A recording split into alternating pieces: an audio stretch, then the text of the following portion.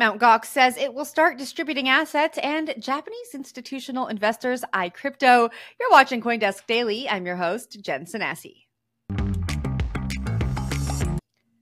Defunct Bitcoin exchange Mt. Gox said it will start distributing assets stolen from clients in a 2014 hack in July 2024, this after years of postponed deadlines. The repayments will be made in Bitcoin and Bitcoin Cash and could possibly add selling pressure to both markets. Mt. Gox was once the world's top crypto exchange, handling over 70% of all Bitcoin transactions in its early years. In early 2014, hackers attacked the exchange, resulting in the loss of an estimated 740,000 Bitcoin, worth $15 billion at current prices.